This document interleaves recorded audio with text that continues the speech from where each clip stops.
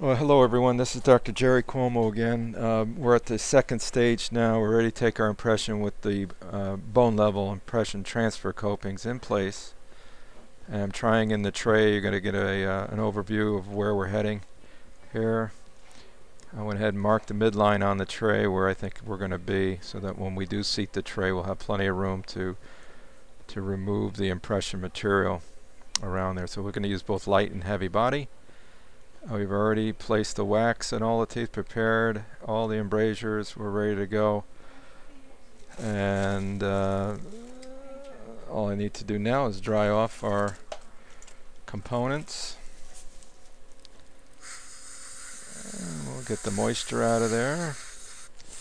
I'm going to suction a little bit around each one of them so we get a little more of a pristine replica of the crustal tissue.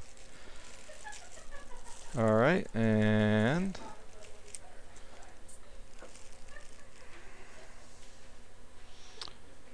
there we are. Alright, now we're ready. We're going to use our light body, which is orange in color. And we don't want much of that palette in our impression. But we do want to get all of this information and all of this information all the way back to the second molar region. Okay, doctor, we're going to take your impression, okay? It's a 6-minute. You all right? You ready? Okay, there we go.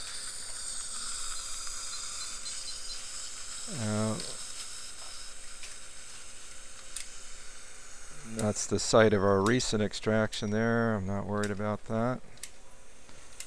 Now I'm just going to blow air, and that should displace nicely, and around in the inner prox as well, up to the distal. Good. And facial. Good. Come right back in and inject some more.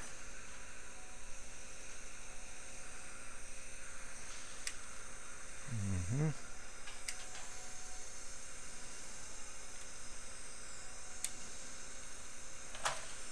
should have your Q-tips ready. And what I'm doing now is just putting some light body all over. I'll go ahead and seat the tray. Handle first, that's it.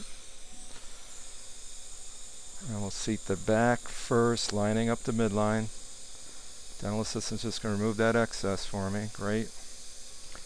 And she'll just keep removing until she uncovers the next one just a little bit anterior to that. You feel for it? Okay, go posterior. Almost there. We got the next one just a little bit more. There we go. You see them both? Yep. That's fine.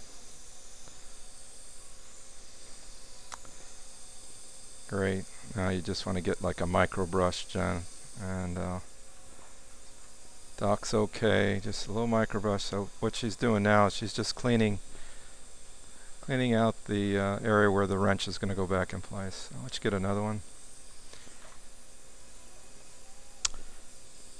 And that's good. Right.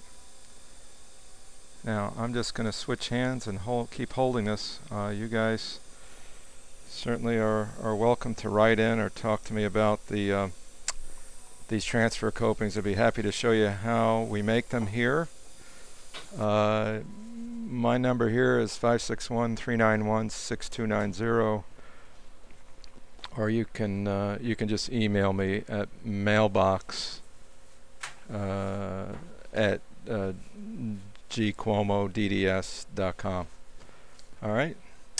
See you next time on the next segment. I'll show you how we put our analogs in and pour a good model.